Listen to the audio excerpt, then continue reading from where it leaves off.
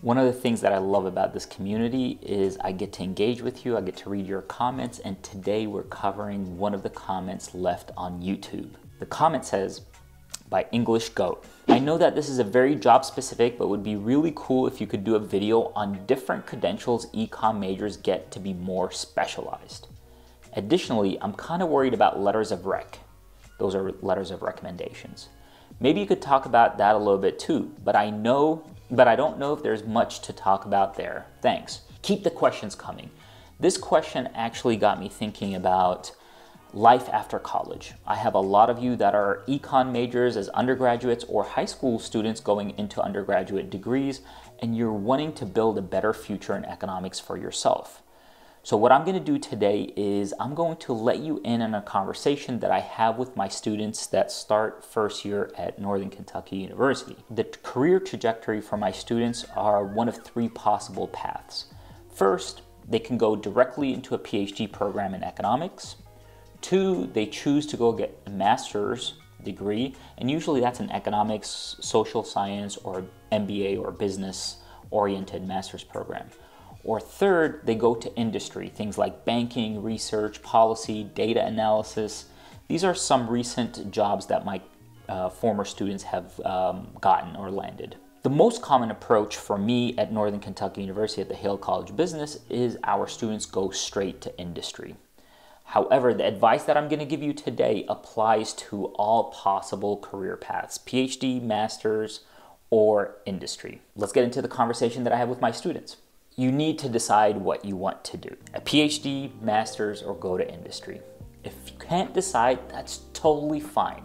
The point here is don't decide too early and put yourself in a bucket. What I find is students come in, they're 100% sure they're gonna go get a PhD, and then 2 years later they change their mind and they decide to go to industry or a master's.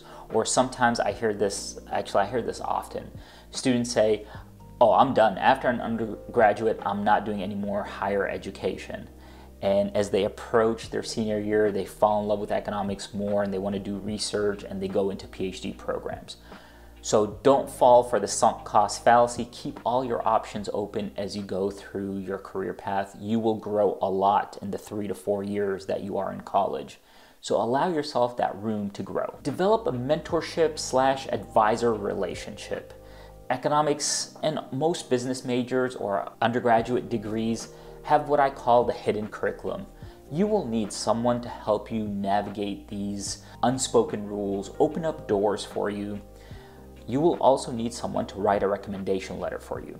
The more invested you are with a connection with an advisor or a mentor, the more likely they're going to be able to write you a letter of recommendation. Places like NKU or liberal arts colleges, it's easier to build connections with faculty members, and they're able to write stronger recommendation letters. At larger institutions where you're one of hundreds, maybe thousands of people in a classroom, it might be harder to get a more personalized letter of recommendation, but in institutions like that, sometimes you have the name recognition of the institution. Whatever you choose, make sure that your advisor or mentor has connections, that they're able to connect you, whether it's in academia or if it's connecting you with industry partners. But get invested in a mentorship/advisor relationship. Next, I want to talk about taking relevant undergraduate courses. It's important to have a strong foundation in economics, things like principles of micro, macro. These are the intro level courses, but you want to get intermediate micro and intermediate macroeconomics. You want to have a strong math background as well. Economics students tend to go into fields that are more quantitative in nature, whether that's for graduate degrees or if it's industry. Recently, my students that have had more success in the labor market, meaning easier time finding a job or higher pay, they've had a data analysis background. So they've developed their data analysis skills, usually through classes like econometrics or the class that I teach or in data tools and data visualizations. Get invested in doing that. Similarly, next I want to talk about the importance of doing undergraduate research. A lot of my students say, well, I'm not interested in a PhD program or a graduate program. I don't need to do research.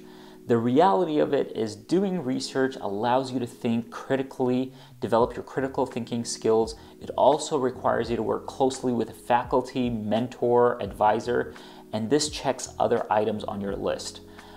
But more importantly, working on research requires you to work on a project for a long period of time.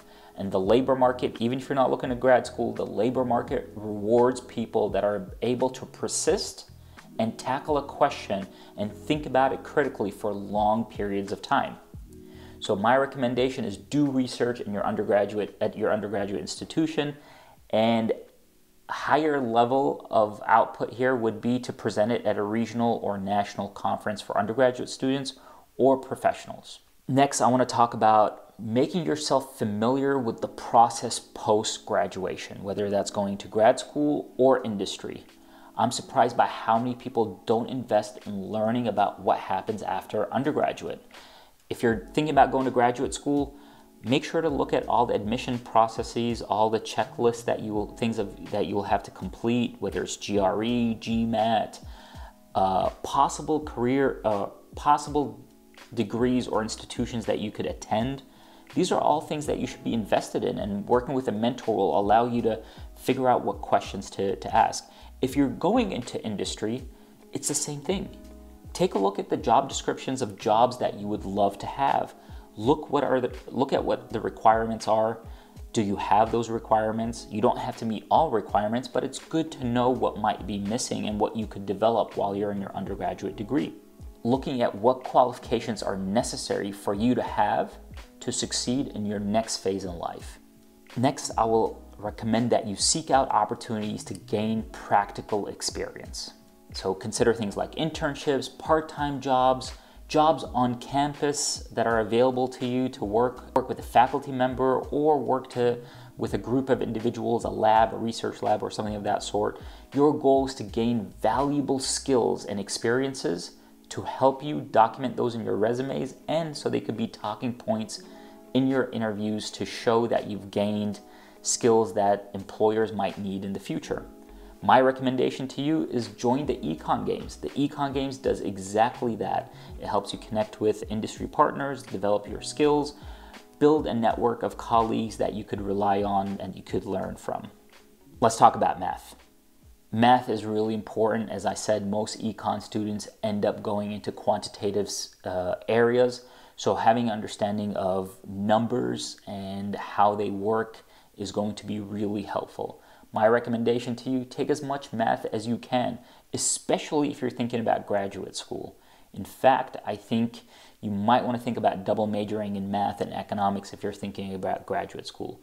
For industry, it's not as critical to take as much math, but if you're in data analysis or working on being an analyst anywhere, you need to know how numbers work.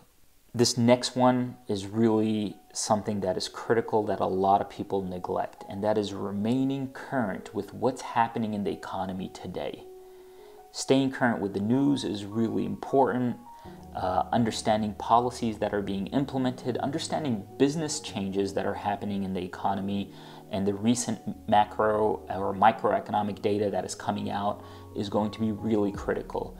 So make sure that you read the news, subscribe to newsletters like Economics with Dr. A or many of the others that are out there, but make sure that you're staying relevant with what's happening in the economy. The next one is to develop a network. Everything that we talked about right now or up to this point is really important for you to develop your skills, but if people don't know what skills you have, they don't know how to tap into your resources. So you need to communicate with the rest of the world your value added. And the way you do that is by developing a strong network. At the Hale College of Business, we invite industry leaders to come to the classroom. You probably have that at your institution. Connect with those individuals. LinkedIn is a valuable tool. I've created a video about how to use LinkedIn to leverage your network. I'll link it up here. But if you're on LinkedIn and we're not connected, that's your assignment for today. Connect with me on LinkedIn so we could leverage our network, so you could learn about the jobs that are in my network and I could help amplify the work that you're doing. So thinking about your future is scary. There's a lot of uncertainty out there and I recognize that and I want to help you. If there are other topics that will help you make a better future in economics, leave a comment. I love answering your questions. That's what I do. I created a playlist just for you about careers in economics. Make sure to check it out next. If you're new here and you like this video, like it, subscribe. If you are a returning viewer, thank you for making sure that Economics with Dr. A is part of your everyday.